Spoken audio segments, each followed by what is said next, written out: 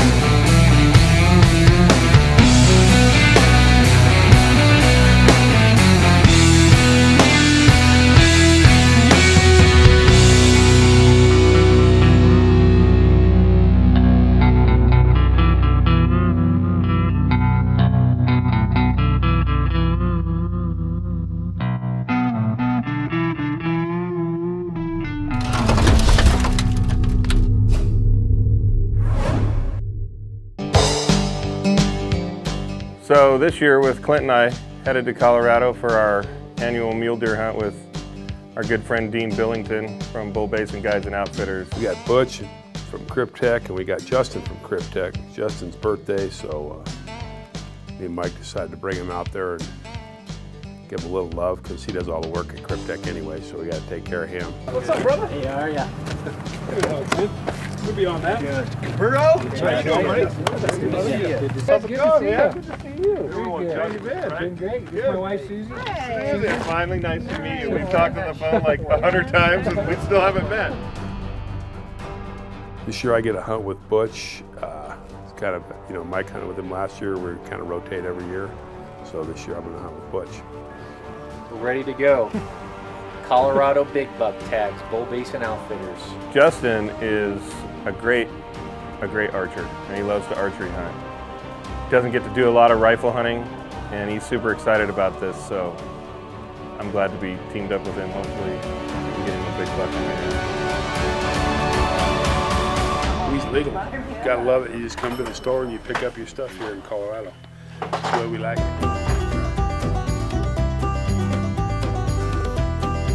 Sweet. Good old ranch house. It's like home.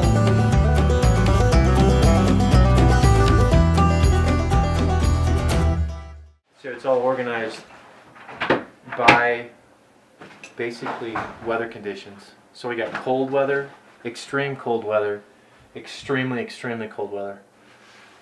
It's just simple organization, man. Ready to go. You never know what temperature is going to be when you wake up in the morning. You know what I'm saying? You gotta be ready.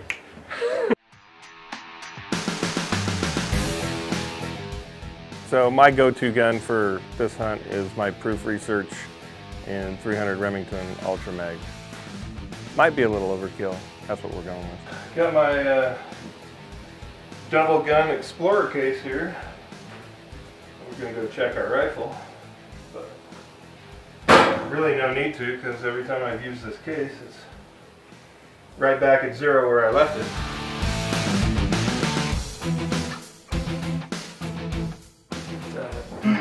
Snowy Mountain rifle from my good buddy Steve McIntosh. Sent it down to me to try out and run.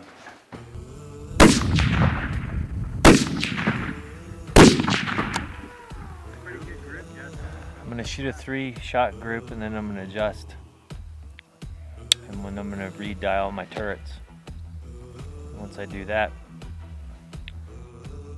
it should be pretty good.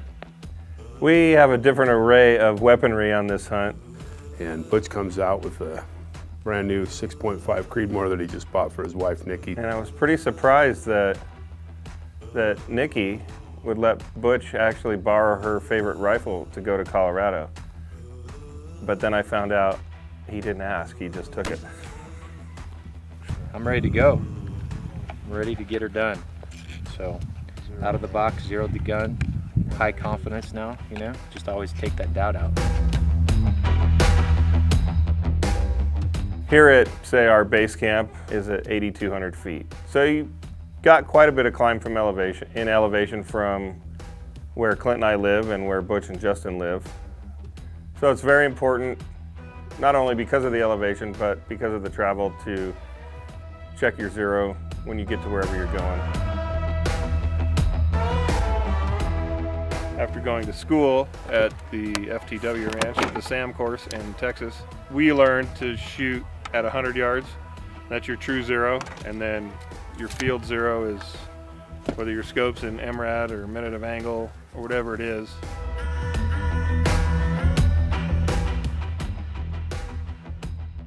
Whatever your scope is, whether it's a minute of angle or MRAD, how many clicks you got to come up for however many yards you're shooting.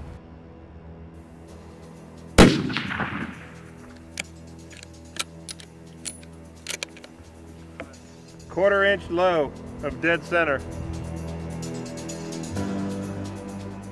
It's shooting exactly where it should be. I'm real happy with it. It's a great shooting gun. Low right, that furthest hole to the right was that second shot. Last two were right, huh, Butch? Yeah, both of the last two were right, and the last shot was the closest one. Just it was dead center, but at about half-inch right.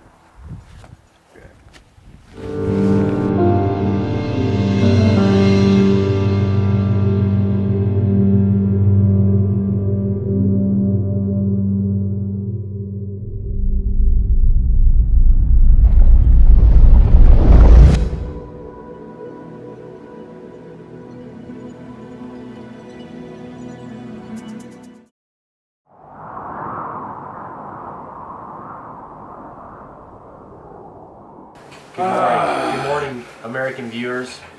Today, hopefully you see a 250 on camera, and we see a 250 through our scope, and then you see a 250 Dead on the ground. and that's the hope.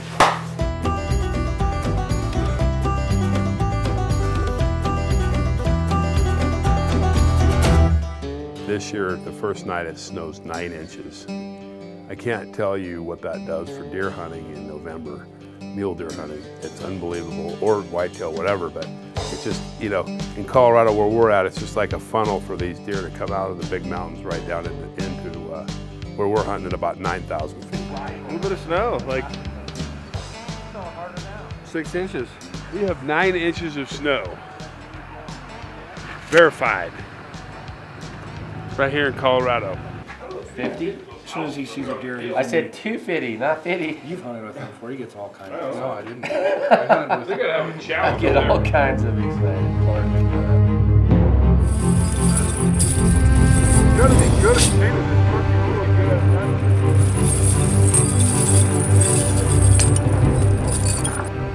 We decided in lieu of going up there and getting stuck, we're going to put one set of chains on here. When we can't go any further, we'll turn around and go the other way.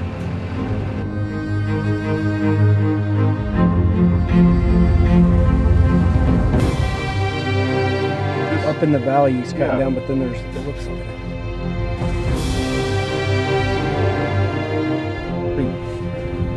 looks like he's got some width on him.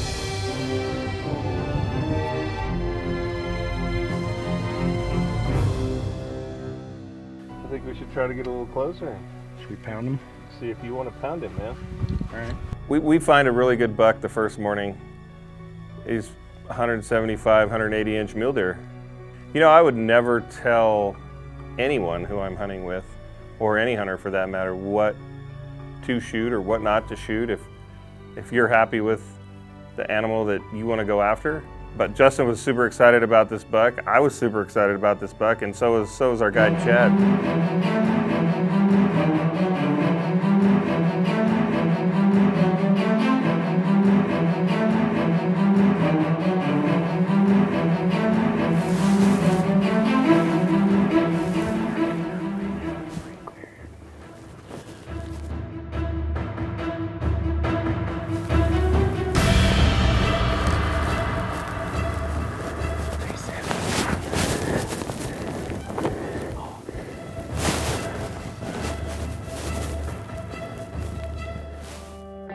You know, the weather conditions weren't optimal for chasing this deer. It was snowing sideways, and the fog and the snow visibility was limited.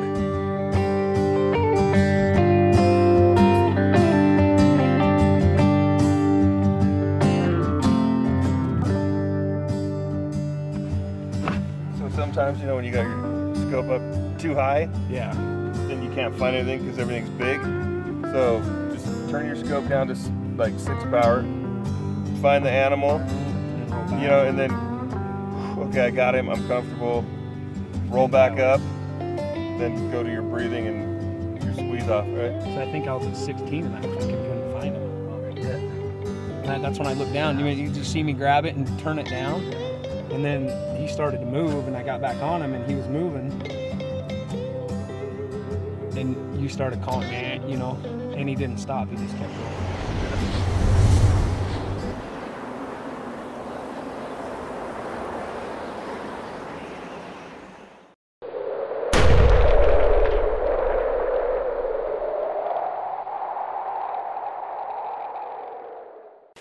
Are you looking at the same buck? One right in the trees down here. The one we just looked at?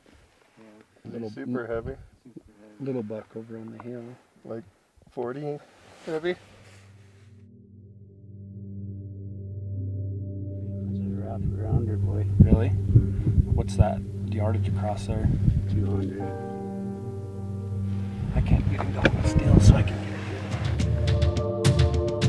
I'm a mass guy, Justin. Yeah, so am I. But I like mass. I mean, he looked pretty down there. That's when we first pulled up. And he's got some character to him. Is it a 5x4? Yeah. That left side's 5. It's a 7x4. Is it 7x4?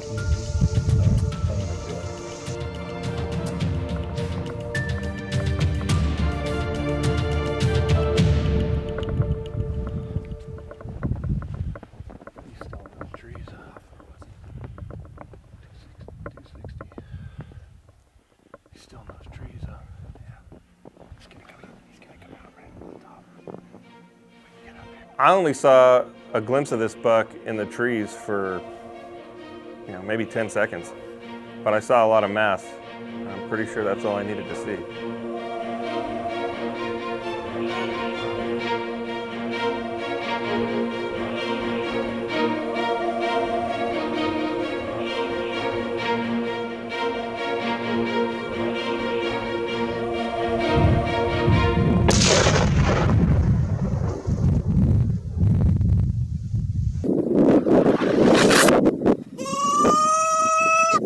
Daddy.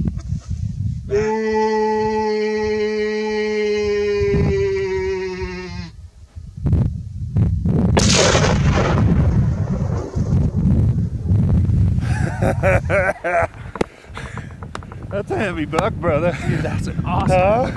When I was a kid, Wow. my dad and some of the old timers that I grew up learning to hunt from always told me never pass up on the first day a buck or an animal that you would shoot on the last day. And I think the final decision for me to make that I was going to shoot him was when my buddy Chad, who was also our guide, says, I think somebody ought to shoot this buck. So that was all I needed to know, and the rest is history. I don't know, lost for words. That's one of the heaviest bucks I've ever taken. I like to thank my friend and cameraman Matt, who spotted this buck this afternoon. I don't know whether we were trying to hold out. You know, it's only day one of the hunt, but I couldn't really pass this buck up. We go down the canyon and up the other side and make it over to my deer, and I'm super excited because there is no ground shrink.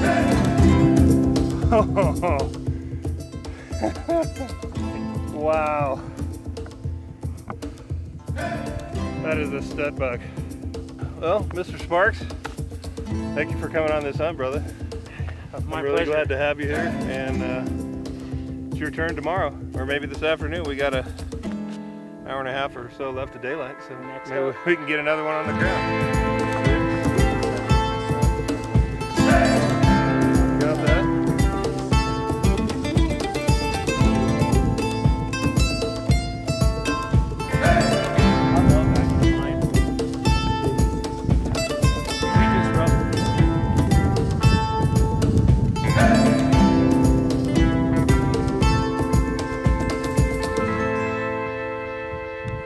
is a beautiful, beautiful Colorado mule deer with lots of mass, and he's a 190-inch deer. He's one of the biggest deer I've ever killed in my life.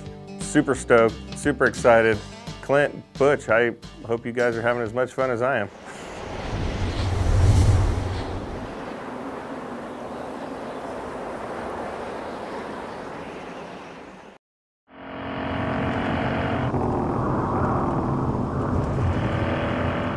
We're bull basing outfitters. We got a ranch that we have access to that's kind of a staging area for the deer once they go to winter and before they move down into Kremling. And the plan is to go check it out, find a good buck hopefully, and put the sneak on them and get one. And at the end of the day though, the weather is absolutely awesome for deer hunting. It snowed about 8-9 inches last night.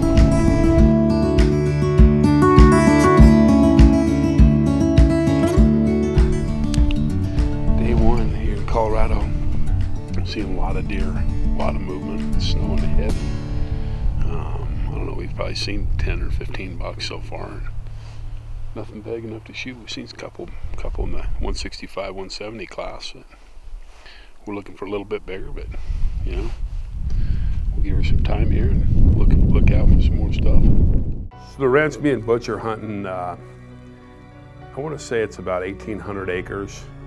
And it's surrounded by another ranch on two sides, and then Forest Service, I believe, and then some open ground down below it. And so it's open, but there's some players around that can work with you a little bit, bother you a little bit.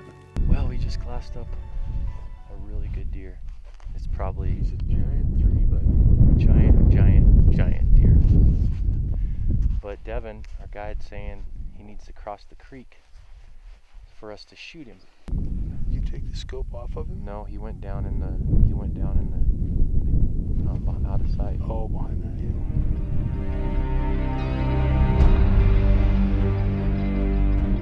You know, everything's moving all the time, and it's coming into this place, and it's just funneling in.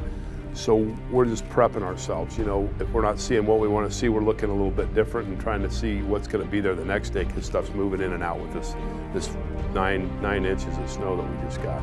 There's two big bucks over there. One is a 4x3. It's got a 200-inch frame. And this one, who knows what it is, but it's great because all those deer will hopefully naturally drift in this direction as they come out of that high country. So day one comes out. Just so happens it's Veterans Day, and I'm hunting with my favorite veteran, or one of my favorite veterans. I got a few of them, they're all my pals. And about that evening, coming just before dusk, we get back to the spot where we saw him. He's not there, you know, we move around. I mean, we just look off this hill, and there's this giant deer down there. I don't equate it to being the same deer that I saw earlier or whatever, but you know, it's a haul off this hill, and I said, Butch, go.